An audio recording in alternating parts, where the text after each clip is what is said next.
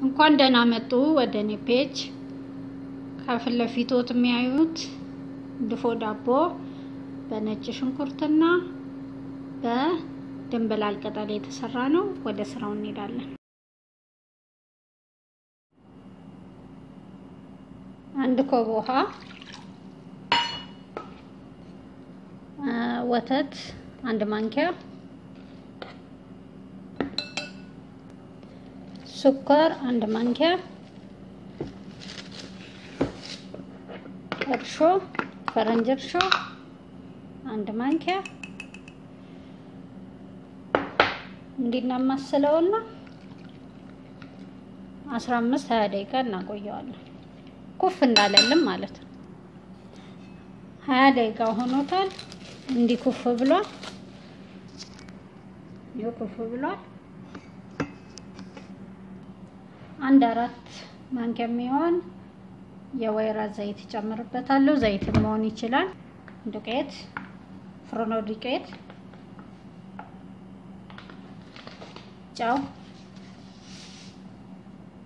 የሚበቃውን ያህል እጄን ታጥቤያለሁ። አቦካዋለሁ።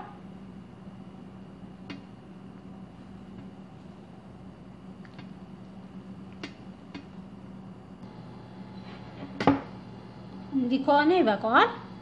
አሁን ከድነን ከአንድ ሰዓት እስከ 2 ሰዓት ባለው ውስጥ ኩፍ ማለት ሲጀምር እንመለሳለን። 1 ሰዓት ተኩል ሆኖታል። ወደ ላይ መምጣት ጀምሯል። ያው እጃችሁን ተስታረጉት መምጣቱ ያስታውቃል።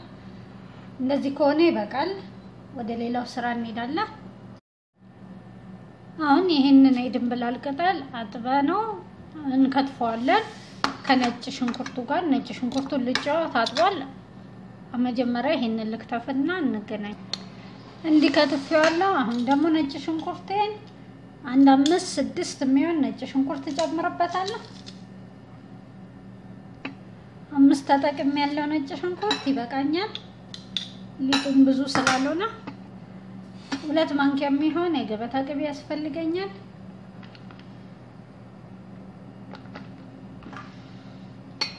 እና አንድ ላይ እንደባለቀዋለን። አሁን ሊጤን ያው እንደምታዩት ከፍ ብሏል። አሁን እንዲያድቦለቦልኩ እዚህ ላይ አደርገዋለሁ። አድቦለቦለውና እዚህ ጋር አደርገዋለሁ። ሁሉንም እንደዚህ ጨርሰዋለሁ ማለት ነው። አሁን የመጨረሻዬ ነው ይሄ ትንሽ ስለሆነ እቃ ወደዚህ ልገልብጠውና አሁን አድቦልቦየው የለ እንደዚህ እደባልቀዋለሁ ውስጡ እንዲገባ ማለት ነው።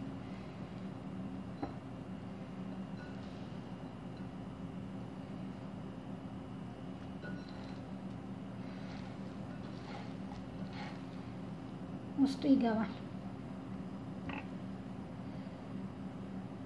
በደንብ አድርጌ ደበላልቀዋለሁ ውስጡ እንዲገባ ጣዕሙ ማለት ነው። አሁን እንዲህ ከደበላለኩት በኋላ መጋገርበት እቃ ላይ አደርጋለሁ። ያው እዚህ ላይ አደርጋለሁ። ምንም ነገር ዘይት ምናምን መቀባት አያስፈልገውም። የራሱ ቅቤ ስላለ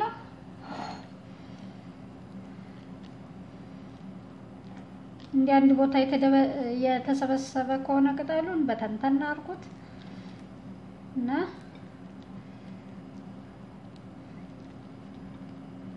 እንዲህ ነው። አሁን ሰሊጥ እንጨምርበታለን። ከላዩ ላይ ትንሽ ነስነስ ጣዕሙን ትንሽ ለማሳመር ያው ጥቁር አዝሙዳችንም ነስነስ እናደርግበታለን። ይበቃዋል። እንዲህ ከሆነ አሁን እንደዚሁ እንተዋለን። መጀመሪያም በደንብ ኩፍ ያለ ስላልሆነ ኩፍ እንዲል እንተዋለን ማለት ነው። ጓደኞቼ እንደምታዩት ሊጣችን ሞልቷል።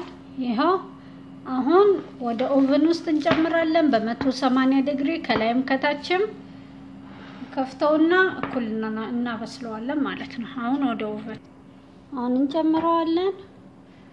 ከ25 እስከ 30 ደቂቃ ይደርስልናል። ከላይም ከታችም በ180 ዲግሪ 5 ደቂቃ ሞልቷል። እስኪ እንየውና ካልበሰለ እንከድነዋለን። ዋው በቂው ነው። ይሄው ቆንጆ ሆኖ በስሏል። ይበቃዋል። አጥፋው ኦቨኑን።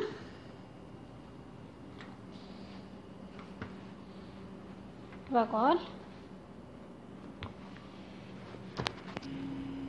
መልኩ ካላማራላችሁ ዘይት ወይ ቅቤ ወይ ደግሞ የወይራ ዘይት መቀባት ይቻላል። እኔ ግን መልኩ ቆንጆ ስለሆነልኝ አልፈልግም።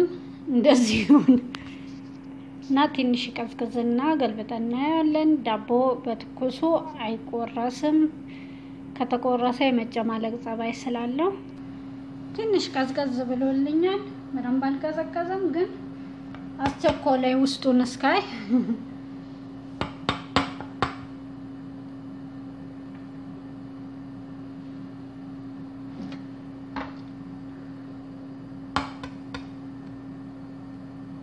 ዋው ምን የመሰለ ዳቦ አያችሁት?